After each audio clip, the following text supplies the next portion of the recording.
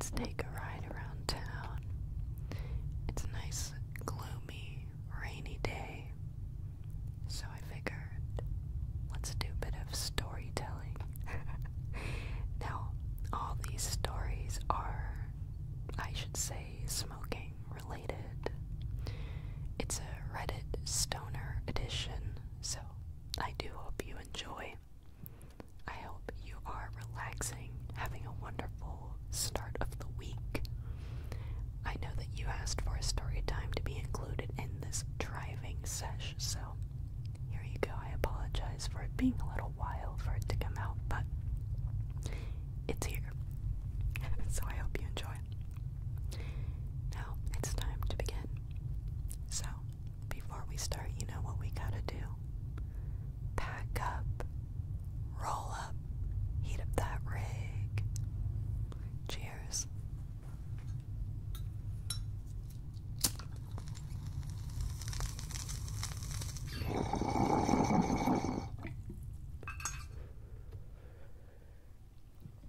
Let's do one more for good luck. Cheers.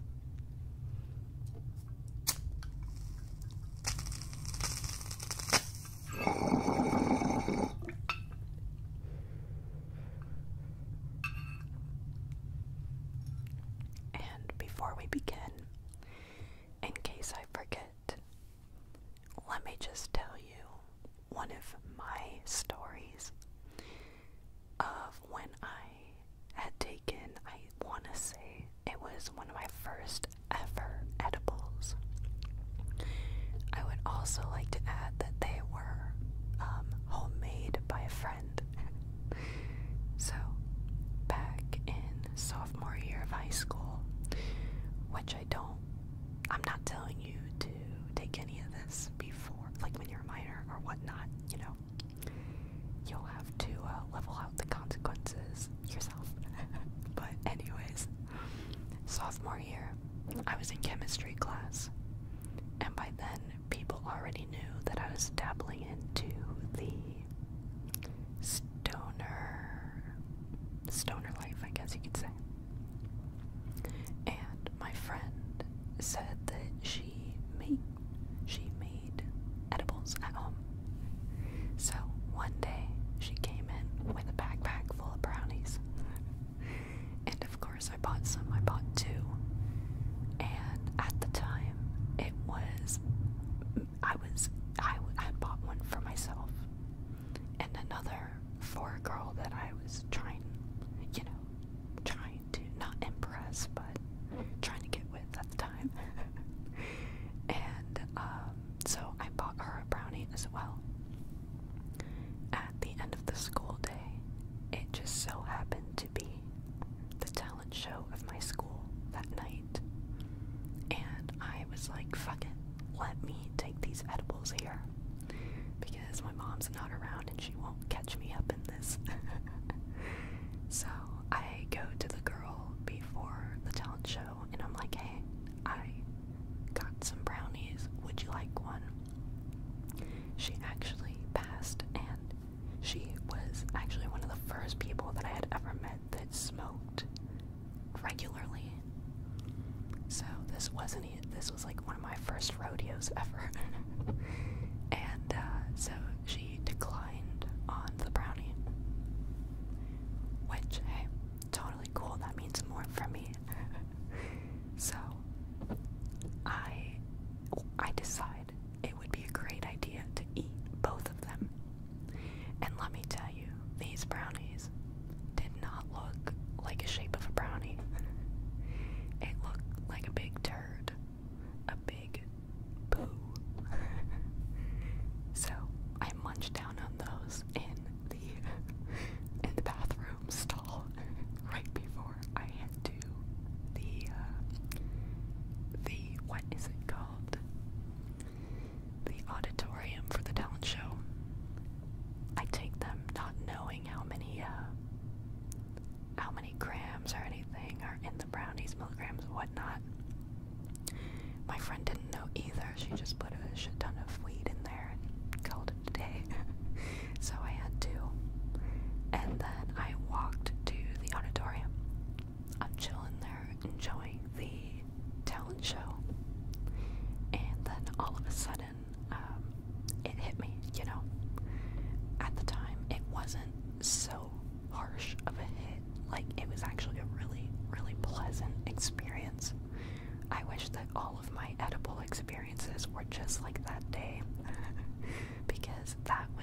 most smooth sailing experience I've ever had with edibles, especially homemade edibles. Anyways, they're kicking in, and I remember at a certain point I was seeing visuals. And yes, she only put cannabis in these brownies. I know this for a fact. Because she did not dabble in anything else. So I don't know if it was just like a lot in these brownies for me to be seeing things visually, because most of the times I never see anything when I have edibles. It's just, it never happened again after that. Anyways, a guy went on stage and he started singing for his performance, and I remember that he had like a halo over his head, and it was almost as if I could see his aura. It was just all white outline around his body. It was really weird. Especially because I actually knew him. I was in band with him. So it was just really odd.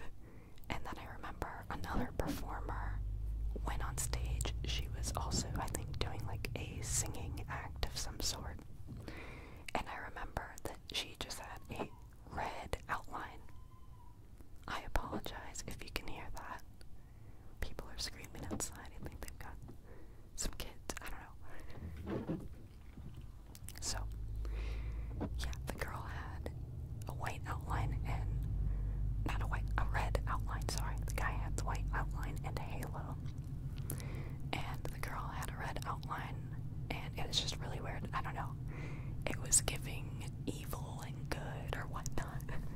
But I don't know. I just thought that was an interesting experience that I wanted to share with you. Now, let's deep dive into the Reddit experiences, the Reddit stories.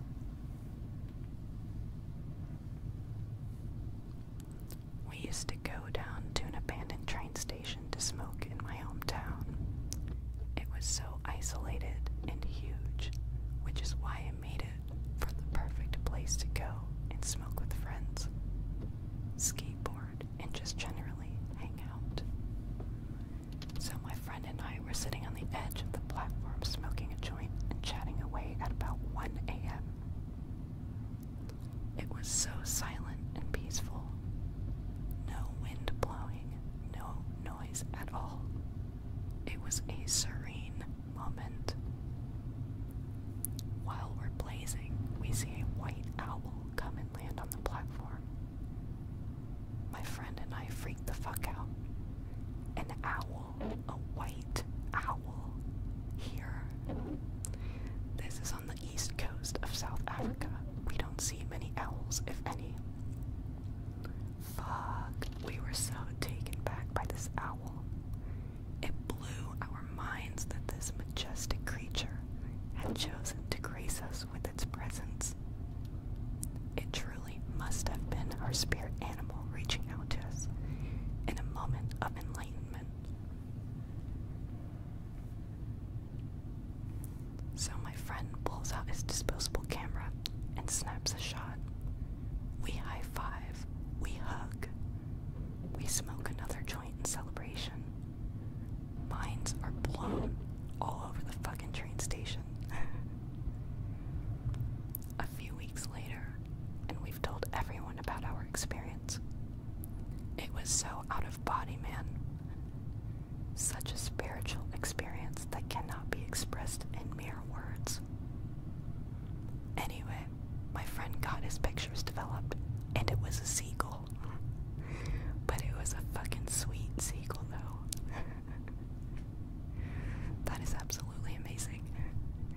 It almost feels like you're the one who wrote in and just told me your high experience. But that was pretty cool. I can't say that I've had an experience like that at all. Moving on. My good friend and I walked down the beach sharing a decent-sized blunt. We finished the whole thing and decided to go sit up on the dunes, which are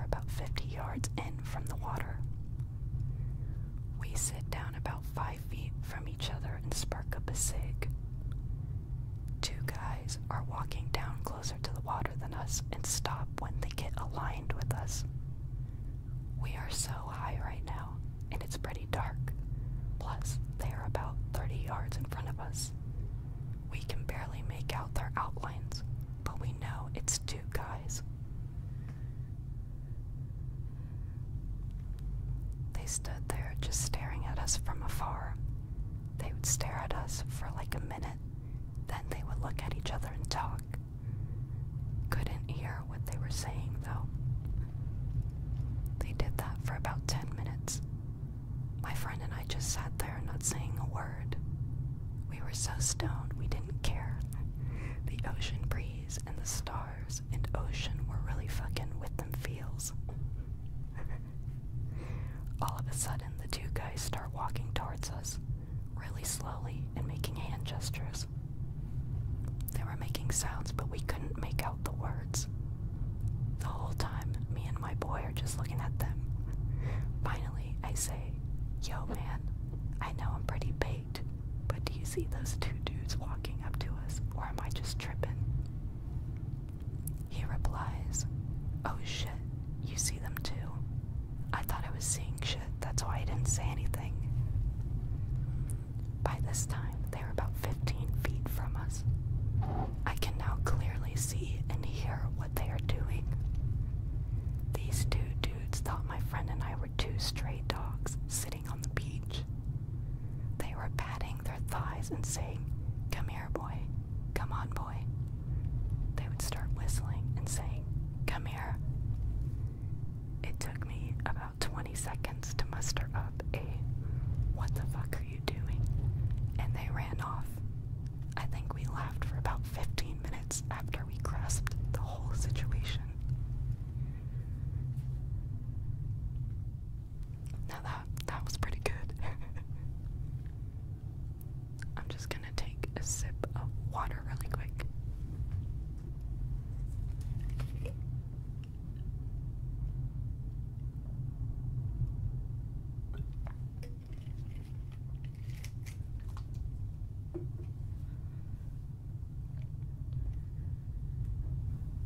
The next story, get ready if you have the munchies, I would suggest you go get something right now. Because this next one might make you hungry. After taking a few hits with my brother, sorry, let me go back. The story begins with, I desperately needed a Taco Bell Baja Blast freeze. After taking a few hits with my brother, this Baja Blast became the whole reason of my existence. After elaborating on about the true godliness of this drink for a good 10 minutes, my brother got the hint and started up the spaceship, and we were off on our quest. In high time, the quest took about a couple of years, but it was definitely worth it so that I would be able to quench an unquenchable thirst. As we arrived at the drive-thru precisely at 1:23 a.m., the time seemed so important for forgotten or high reasons. We panicked because we forgot the reason of our quest. But then, bam, in all its undeniable glory, behold, the Baja Blast, mocking us in its neon-lighted form. I grasped at the air, but I knew in due time it would be really in my hands, tangible and beautiful. Fixated on the sign so much, it ended up being the only thing we ordered. Pay attention to this detail's important. So, as we pull up to the next stop to retrieve our order, a red-eyed, spaced-out clerk handed us the drink, and in the brief moment of eye contact, we both understood our current states. And then the clerk said the one thing I'll probably never forget, especially when ordering drive-thru. "Do you want some sauce with that?" The clerk was still holding and handing us the drink when he said that. A moment passed, and we all just started dying of laughter, including the clerk as we drove away.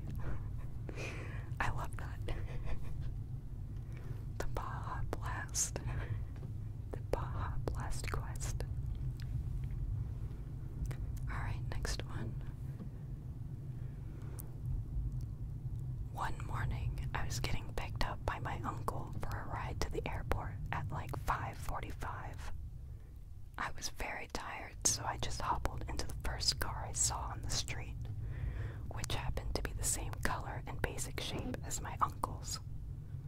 I get in the passenger seat, and as my brain starts to articulate the oddly powerful smell of some potent weed, I look over and see some dude staring at me in disbelief. He was not my uncle. It was pretty funny. He was obviously freaked out and super high. I just got out without saying a word and walked back into the building I was in.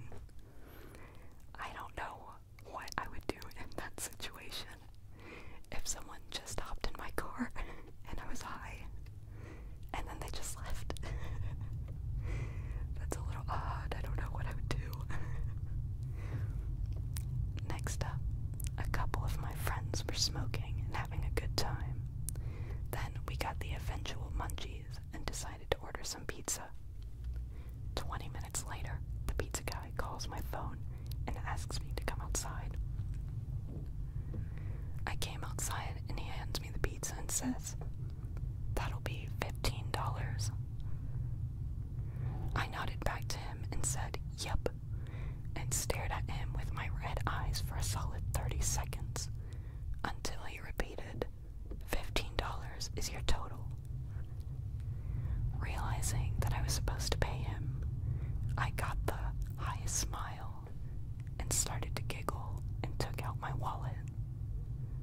For some reason, that required the use of both hands, and the pizza fell to the ground. Thank you, cardboard, for saving pizza, bro. I would hate that. I'd be so scared of the box opening or something. I mean, I know they didn't realize it at the time, but still. That's too good. Next up, me and my friend were high as fuck, so we wanted some McDonald's. We're driving there talking about what we're gonna get. I drive up to the drive-thru box, look at the menu, look over to my friend. Dude, we're at fucking Wendy's. I don't even know how you do that. That's hilarious. But next story. One time when I was high, I got pulled over and 4 sheriffs handcuffed me, searched my car without asking, and after an hour and a half didn't find anything. I got back in my car, found a roach in the cup holder, sparked it up, and rode off into the sunset. That sounds like a beautiful ending. Next up for you. I shit you not, I saw the aura of objects. Everything was neutral except the sunroof to my car. Bitch was evil. 10 out of 10 would recommend. Bitch was evil. 10 out of 10 would recommend. Got another one for you. If you're still interested, of course.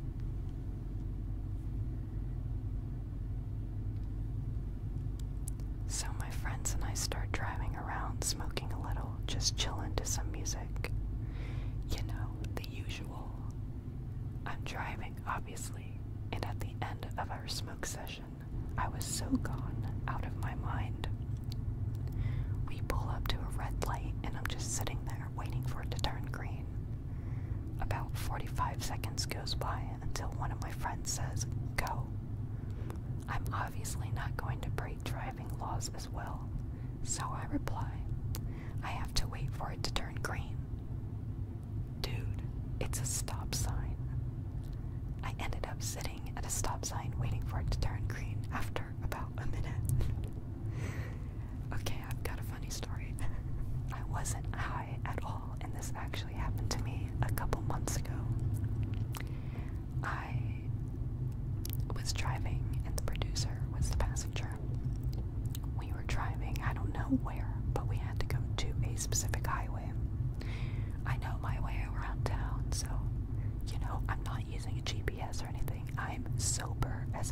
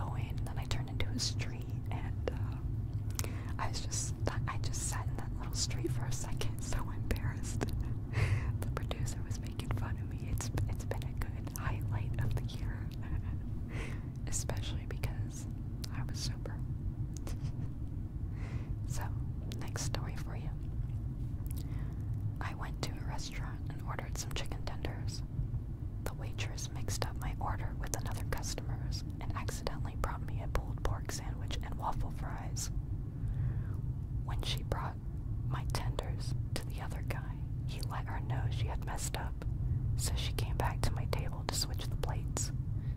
There were probably 3 bites left of that pulled pork sandwich by the time she got there. Sorry, that one made me giggle a lot. That's good. Alright. Worst/best idea ever was to get baked before a funeral mass for someone I didn't know. I'm an atheist but grew up Catholic. I was there for moral support, and the person I was going with wanted to calm down. So we got super baked, went in, and tried to sit in the very back. Since they were family, we were ushered to the front. No big deal, I'll just sit here and stare at my hands in my lap. Mass starts. It's 100% in Latin. For the first 10 plus minutes, I felt like I was in a horror movie. Oh my god, these are killing me. Here are some more for you. One night, when I was higher than usual, me and my buddies were playing Modern Warfare on the PS3. We were in almost complete silence for like a half hour, when suddenly I looked down at my controller, back up to the screen, and said, "Wait, so this isn't Halo?" Next one for you. One time, when I was high, I saw blood clots in my poo and thought I had a terrible case of ass cancer. Drove myself to the hospital. Doctor spends a while running tests, but after about 2 hours, I had to sheepishly explain to him that I had eaten a lot of sun-dried tomatoes the night before, and that I was probably actually fine. Wow. That was amazing. Alright, I have another one for you. It was New Year's Eve, and my boyfriend and I were staying with my brother in a town that we were unfamiliar with. We got pretty stoned, and then my brother dropped us off at Izzy's buffet on his way out to a party. He wasn't going to be back home that night, so he wouldn't be able to pick us up again. We were going to have to walk across town to get back home. Before he dropped us off, he gave us instructions on how to get back, but we were way too high to remember anything he was saying. We just nodded our heads and pretended like we knew what he was saying. So we go in, thoroughly enjoy the all-you-can-eat food, and then brace ourselves for the walk home. It was up in Oregon, so it was freezing outside, and everything was covered in snow.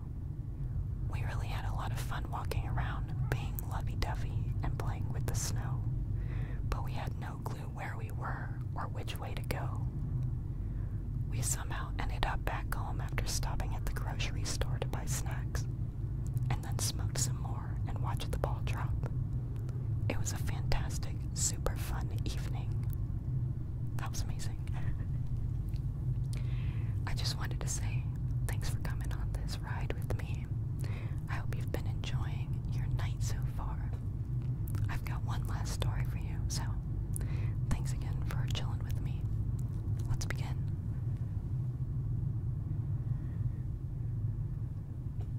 A friend and I wanted to go to a club to meet up with these 2 girls, but we aren't really club people, so we decided to buy a quarter, rolled it in 7 Rillos. The club was in downtown Houston, about an hour and a half away, and we wanted to get high before we got there, so we smoked 2 Rillos on the way. When we got there, my friend was like, "Man, I'm not high enough for this shit." I said, "Me too," so we smoked one more time while in some parking lot. After getting really baked, we said, "Fuck it, let's go in." While walking to the front doors, we see a line, and I said, "Fuck this, let's smoke one more so the line can go down." Now, we are 4 blunts in. It's already 1 a.m., so we are sitting in my truck, smoking on the 4th still, and I'm getting kinda tired. So I say, "Hey man, We have 3 blunts left. Let's just go smoke and fuck the club. He agrees, so we drive the hour and a half back to his house. Sitting in my truck, we smoke 2 more Rillos. The next thing I know, it's 6:30 in the morning. My radio is still playing, but the truck isn't running. I wake up my friend and ask him what happened. He said we both passed out in his driveway. Well, after some smoking, some dank shit, I was starving, so I said I could go for some breakfast. Let's go to Waffle House. Luckily, my truck started right up and we had 1 more Rillo left, which we smoked on the way to Waffle House. So we munched the fuck down at Waffle House at 7 in the morning. The Grand Slam is fucking awesome.